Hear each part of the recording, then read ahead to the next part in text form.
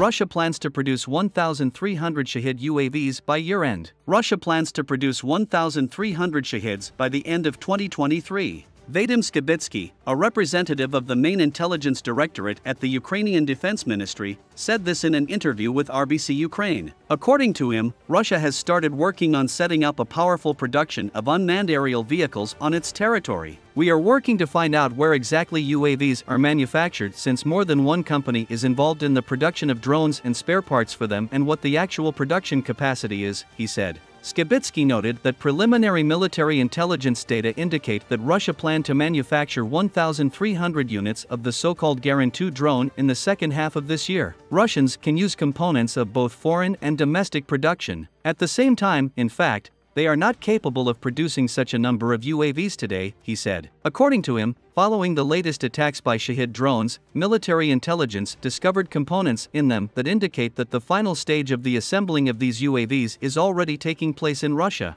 That is evidenced, in particular, by the increase in the number of Russian parts in the drones. In addition, according to information available to us, the aggressor plans to expand the production of Shahed on the territory of the Russian Federation. Also, it was announced at one of the Russian defense industry exhibitions that Moscow wants to master nearly 60 UAVs of various modifications by 2030, he said.